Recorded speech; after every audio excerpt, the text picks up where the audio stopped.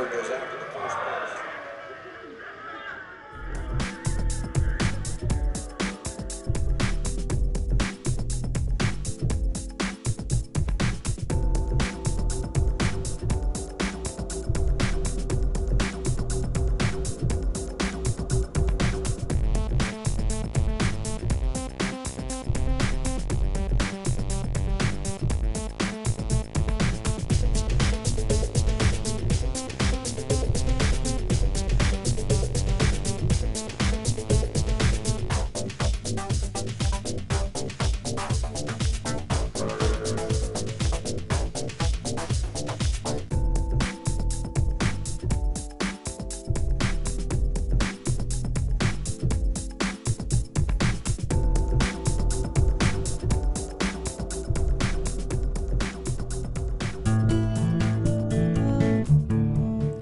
Maybe your first experience of putting money in the bank wasn't quite as heartwarming as this, but odds are, years later, you still refer to the balance showing on your bank account as being your money in the bank. But it isn't. If we have a deposit box at the bank, the valuables we put in it are still ours. We're just renting secure space to store them. In common usage, the word deposit means to set something down. But the use of the word deposit to refer to a bank account is misleading. A bank deposit is in reality a loan. What the amount in our bank account really indicates is how much money the bank owes us.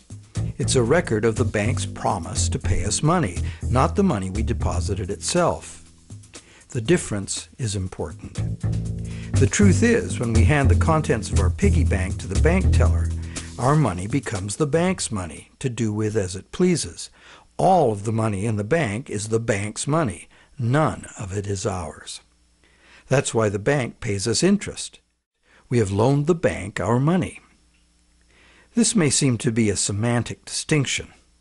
We know we can go to the bank at any time and take our money out in cash if we want to. But the distinction is not semantic, nor is it trivial.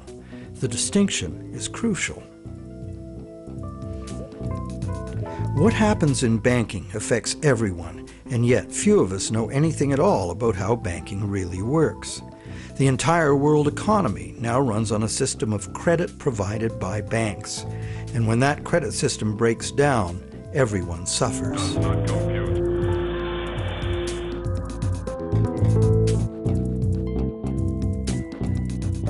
To make things worse, the explanations for these breakdowns offered by the experts never look at the root cause, namely, that other than cash and coins, which make up just 1 to 5% of money in circulation, all the money in existence today was created as the principal of a bank loan, with the banks requiring principal plus interest as so-called repayment.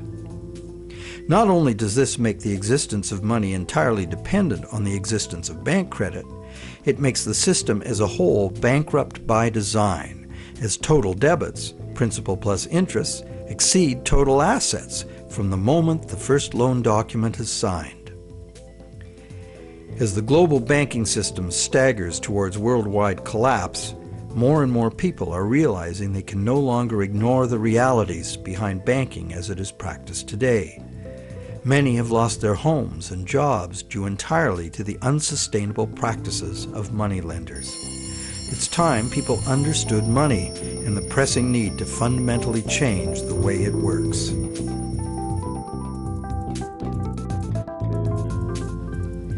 Clarifying what the words used in banking really mean is the first step. Now that we know that a deposit is, in truth, a loan to a bank, the next question is, what is a loan that we take out from a bank? When we sign for a loan, we give the bank a pledge to pay the amount of the loan plus interest. In return, the bank credits our account in the same amount as this so-called loan. While we speak of the bank as having put the loan money into our account, in reality, the only thing the bank puts into our account is its promise to pay the money.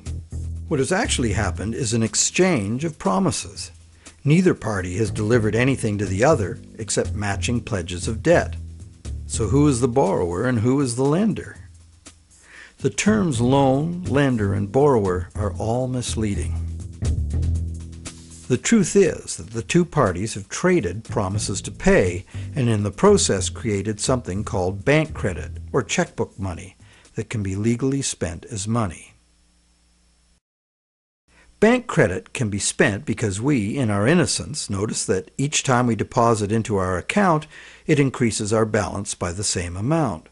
In fact, unless we put something in, our account will be empty. Thus, it's a natural assumption that money in an account is money someone put in. The account is a promise to pay, not the money itself. In fact, a promise always indicates the absence of the item promised. Otherwise, why does it need to be promised?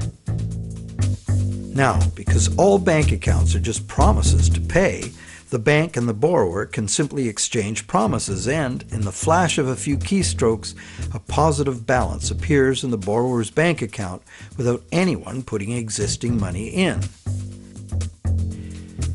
Now you know the real source of what we call a bank loan.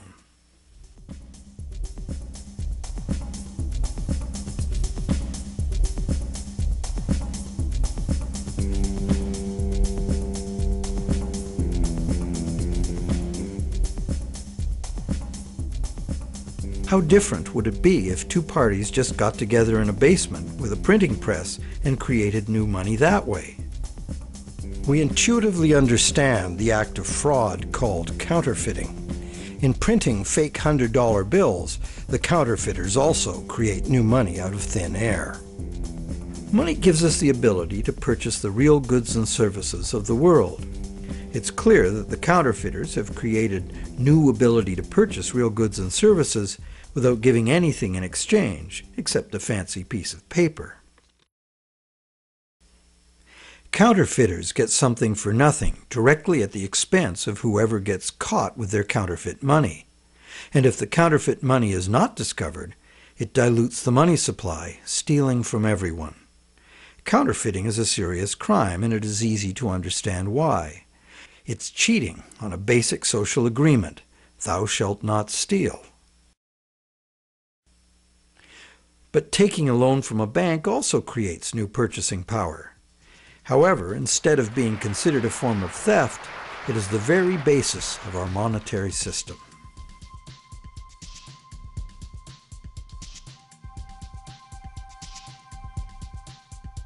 How did one form of creating money out of thin air become a crime and the other become standard business practice and the source of almost all our money? For this is what has happened. To understand how, we need to look at the history of the laws governing commerce. But before that, we need to understand the logic of the loan process itself.